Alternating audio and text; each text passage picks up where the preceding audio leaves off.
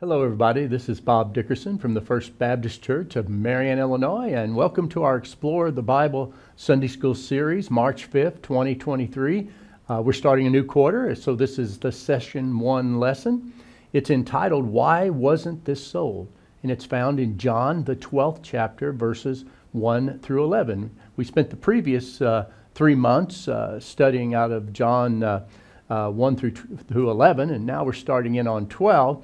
And continuing our next 3 months out of the Gospel of John as well. I use the quick source discussion guide and the leader's guide and the student guide from Explore the Bible lessons produced by Lifeway Christian Resources. You know, although I've not felt worthy, I have greatly appreciated being honored many times by different people in my life. We recently received a gift from one of our TV watchers who hand crocheted some things to wrap around called a throw herself for myself, my mother who lives with us, and for Robin, my wife.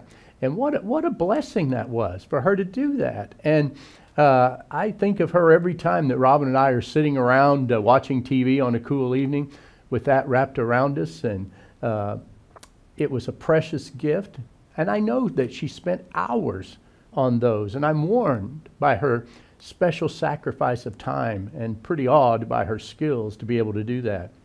Well, today's lesson, and the reason I told you that story, is on how one person chose to honor Jesus. Now, Jesus for sure was worthy of any honor that he got, but I want to talk to you today about how he responded to what she did and how he responded to those who questioned her for what she did.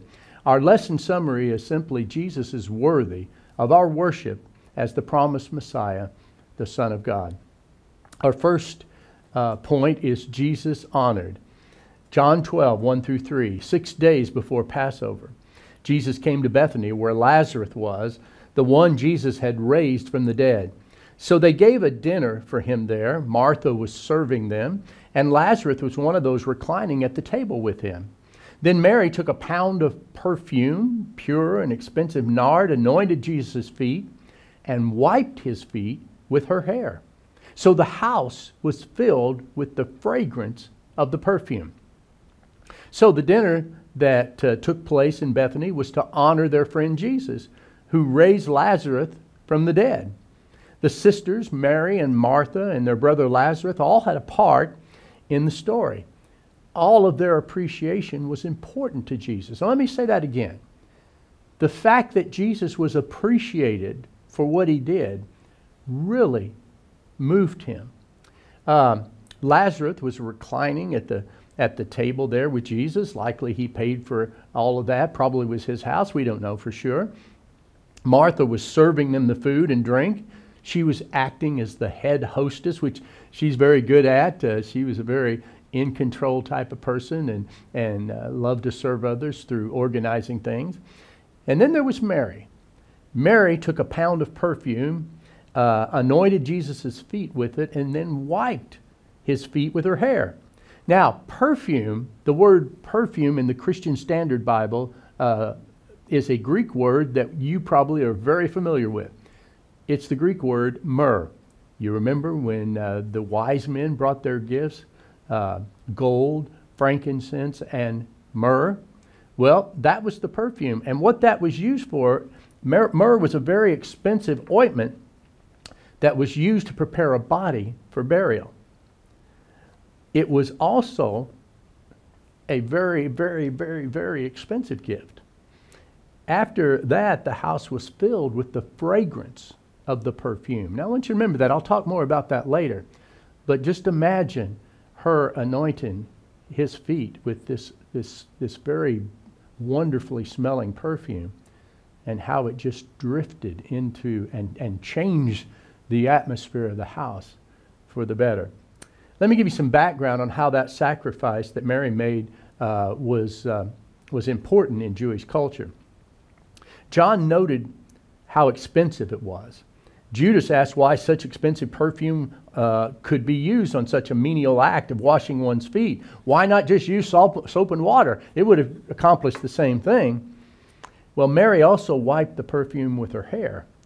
Now, respectable Jewish women of the first century kept their hair concealed. In fact, Jewish law allowed a man to divorce his wife if she went into public with her hair uncovered or down.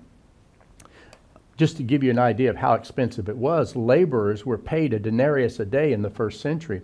And since Mary's perfume was worth around 300 denarii, it was the equivalent of 1 year's salary. So it was very, very expensive. Probably, I'm speculating on this, but probably had been purchased to prepare for the death of Mary and Martha and possibly Lazarus, although they might have used him the first time he was buried before Jesus raised him. So the application here is believers should humbly honor Christ as Lord.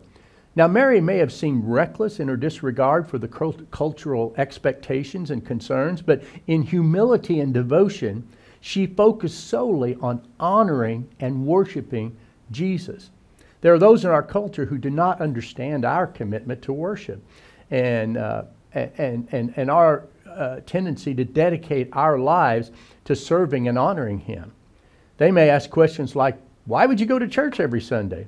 Or why do you give tithes and offerings to the Lord? Why do you share your faith with others? The world may not understand our devotion to Jesus, but we should never let their doubts stand in the way of our sincere offerings of worship. And you need to understand that when Jesus is honored, He appreciates it. And we're going to see that when He was questioned by Judas. John 12, verses 4 through 8. Then one of His disciples, Judas Iscariot, who was about to betray Him, said, why wasn't this perfume sold for 300 denarii and given to the poor? He didn't say this because he cared about the poor, but because he was a thief. He was in charge of the money bag and would steal part of what was put in it. Jesus replied, leave her alone. She did this in preparation for my burial. You will always have the poor among you, but you will not always have me. So, interesting. Judas questioned Jesus. And then John gave us some insights that we might not have had otherwise under the inspiration of the Holy Spirit. He shared with us from his perspective when writing this that Judas was about to betray Jesus a few days from this event. Of course, he wrote this long after the event had occurred, but so he kind of added that into the story of what happened. In fact, these were the first recorded words said by Judas in Scripture. He shared, again, under the inspiration of the Holy Spirit, that Judas didn't really care about the poor because he was a thief. He gave us information that Judas was in charge of the money bag and that he stole from it. So Judas's words vividly contrasted his greed, selfishness, and deceit with Mary's generosity, selflessness, and devotion. So John, the Holy Spirit inspired him to write it like this to show the differences of those who were there that day. We had Judas, who was greedy, and we had Mary, who was worshiping and devoted. Jesus strongly rebuked Judas, and I want you to get this. Jesus did not want them discouraging Mary because she was right in what she was doing. Jesus saw the using of burial perfume fitting for what was about to happen to him. He had told them he was going to die. Most of them didn't believe it. They believed that something would happen and he would do some miracle to get out of it. But she got it. Jesus let her know that until He comes back, the poor people will be here. He let all of them know that there'll always be poor people to minister to.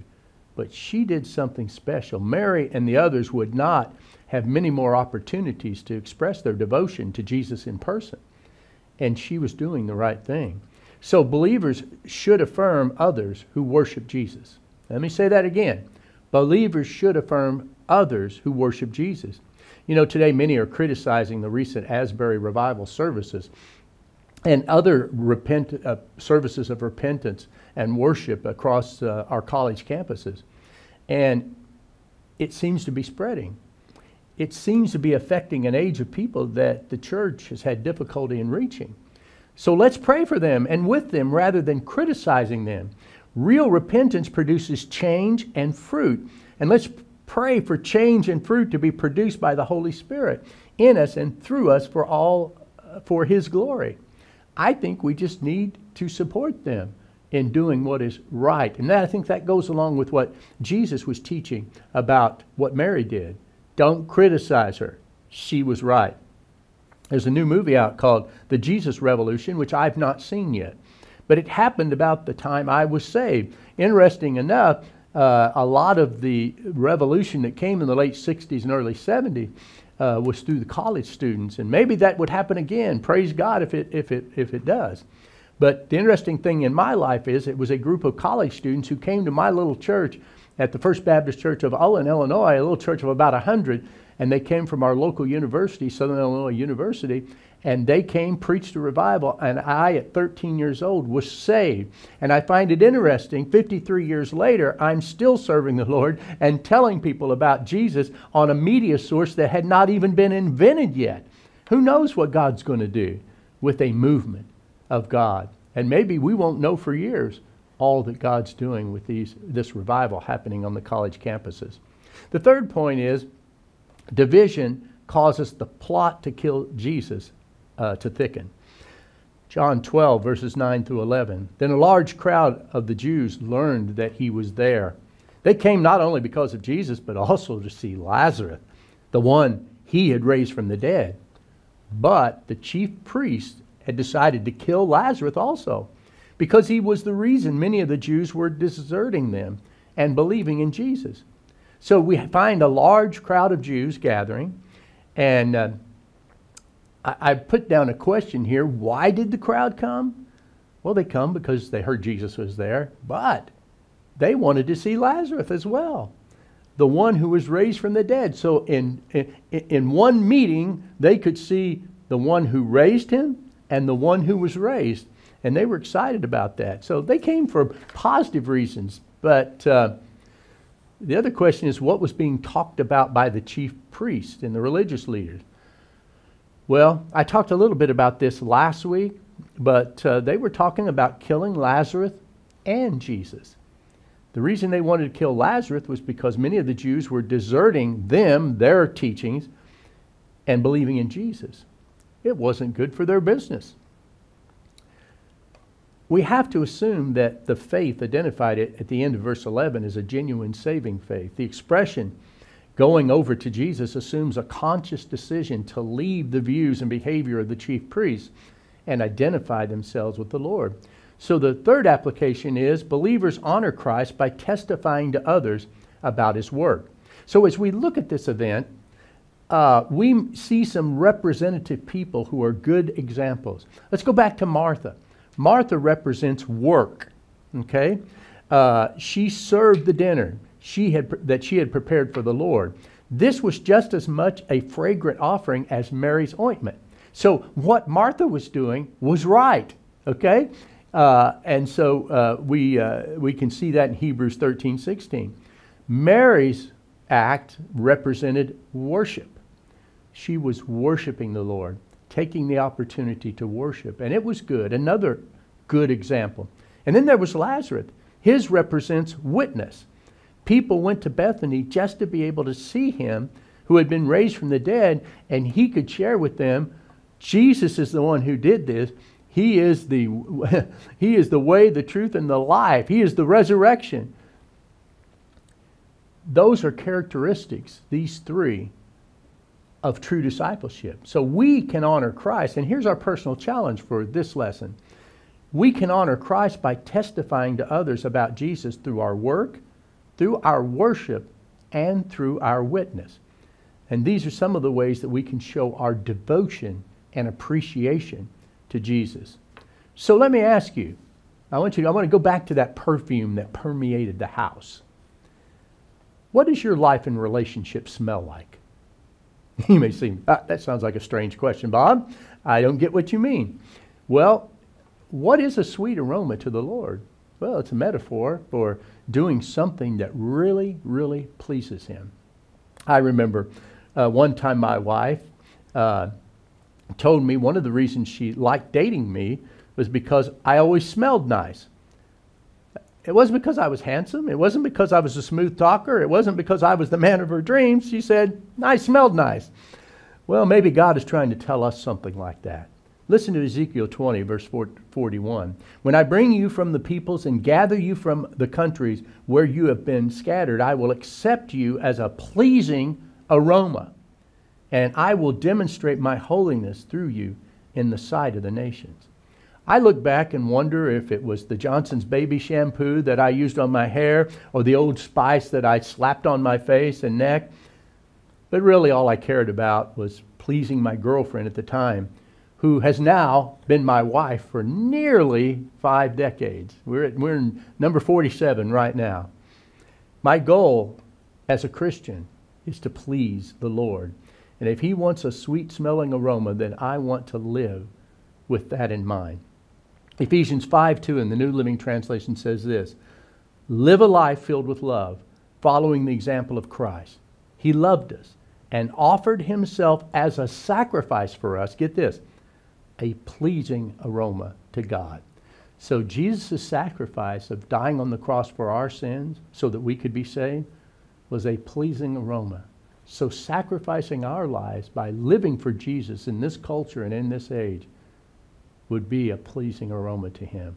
And that's what we should strive for. Remember, Jesus is worthy of our worship as the promised Messiah, the Son of God. Let's pray together. Father, thank You for teaching us about things that You like so that we can incorporate these characteristics into our life in such a way that we will be a pleasing aroma to You. Lord, please help me to do that, because my heart's desire is to please You.